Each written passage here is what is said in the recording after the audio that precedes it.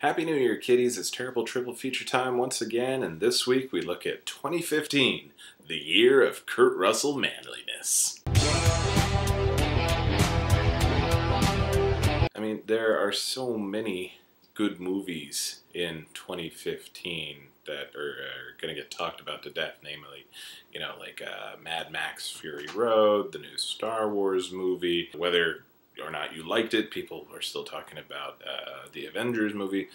But the thread running through all of this, as I look back on 2015, is that Kurt Russell made 3 movies, each of which is an amazing exhibition of how manly he can still be.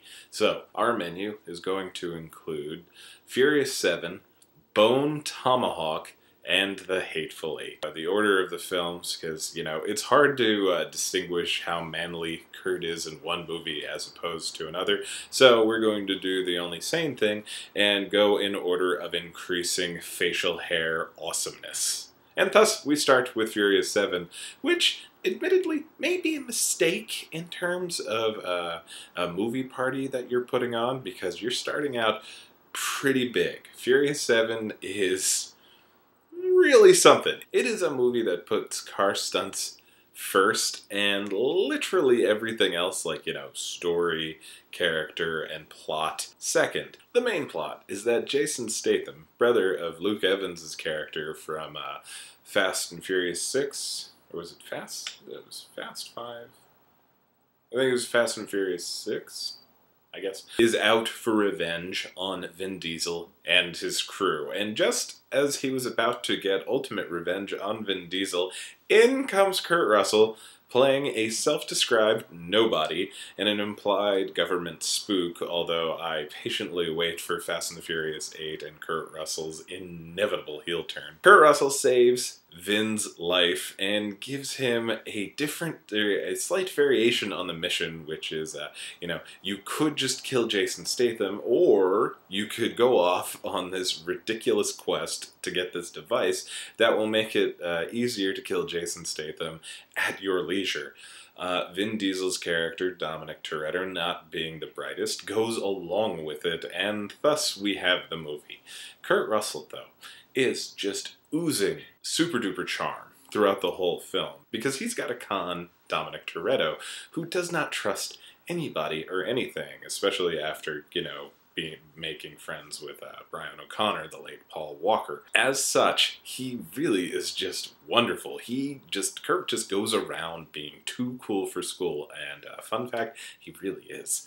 He's got, just a hideout, a headquarters with all sorts of resources, James Bond stuff. He's basically the American James Bond, or, if they were to make a Felix Leiter movie, I would hope that it would somehow resemble this. And, why aren't we making an aging Felix Leiter movie with, Kurt Russell as Felix? This would be incredible. We could, maybe pull Sean Connery out of retirement or something like that. Anyway, just spitball. Mainly, Kurt is a behind-the-scenes type of character, but we do get one really good action sequence where he goes, full James Bond with super-duper night vision glasses, and he goes, 2 guns, sunglasses, all John Woo, Chow Yun-Fat style. He's just great throughout. I mean, the movie is just incredible. There is so much manliness on display, and the fact that, in the middle of this, Kurt Russell just kind of bobs and weaves around everybody and just showing them all how it's done.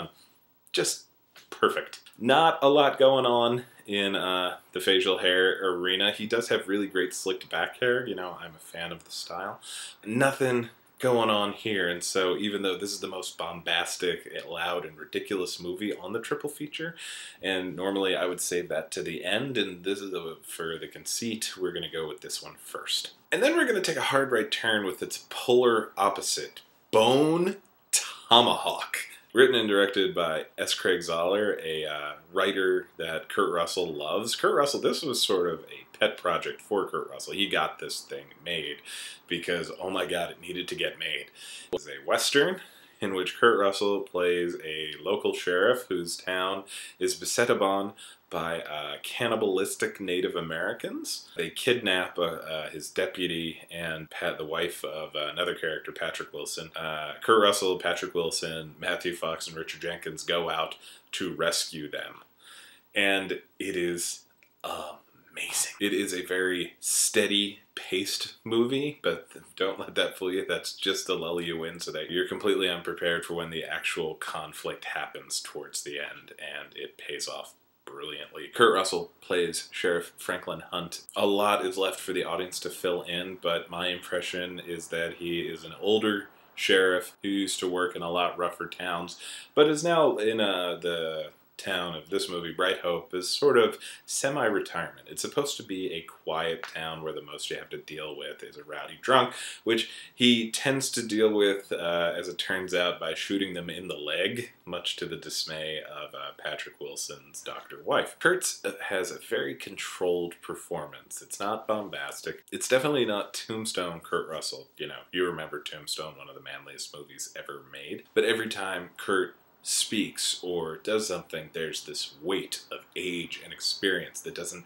take away from anything or make him appear weak. He's very focused on the job, does not have a lot of patience for any BS, but, you know, in a lot of different scenes is shown to be a man of compassion and friends and friendliness. Bone Tomahawk is brilliant. I don't understand why it was not given a much wider release. Admittedly, yes, it's a crazy premise, crazy genre. To date, I can only think of one other movie that features cannibals in the Old West, and that's Ravenous, which coincidentally also featured David Arquette, as does Bone Tomahawk. So David Arquette, you need to deliver on this for me. I need one more cannibal Wild West movie with you, and then we could have that triple feature, and oh my god, it would be insane. In the meantime, Bone Tomahawk, just brutal. It is tough. It is a movie about anticipation and anxiety that goes along with it, and just danger everywhere, because, you know,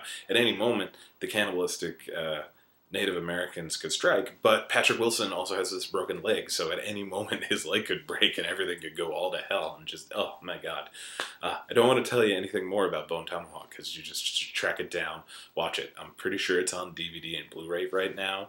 You will not be sorry if you spend an afternoon with this movie. It is simply incredible. In terms of facial hair, Sheriff Franklin Hunt has a very serious, expansive mustache, but as we're going to find out in another movie in a minute, it is not as big a mustache as Kurt Russell can grow. Finally, we have the 8th film by Quentin Tarantino, The Hateful Eight. Not going to talk too much about this because it just came out in theaters and I don't want to spoil anything. It is everything you expect it to be, but like every other Quentin Tarantino movie, it is nothing like what you expect it to be, except that it's really good. In this one, Kurt Russell plays not a sheriff, but a bounty hunter named John Ruth, the hangman. Because, you know, where other bounty hunters will just shoot you and deliver your dead carcass, when the hangman gets you, you hang.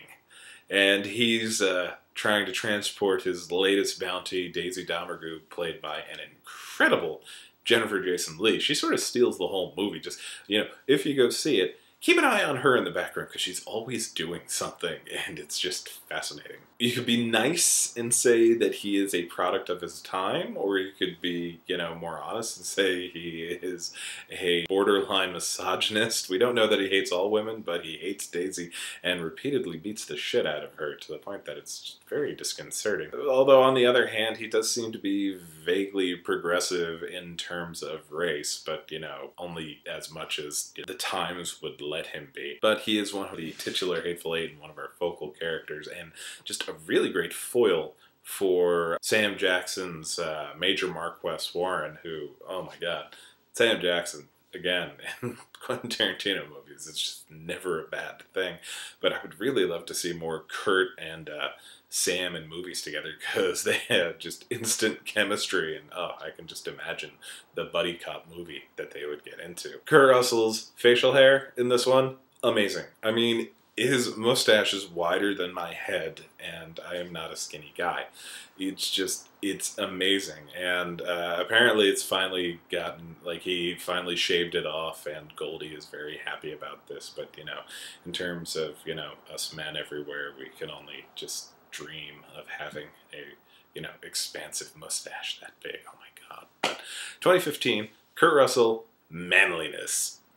Furious 7, Bone Tomahawk, and the Hateful Eight. Can't wait to see if he's going to actually pop up in the new Guardians of the Galaxy movie, because that would just make it that much better. But looking forward to all of the movies in 2016. I think first and foremost, the big excitement is either Hail Caesar or Deadpool, so we'll see which one of those comes out first, and I'll see you guys next week.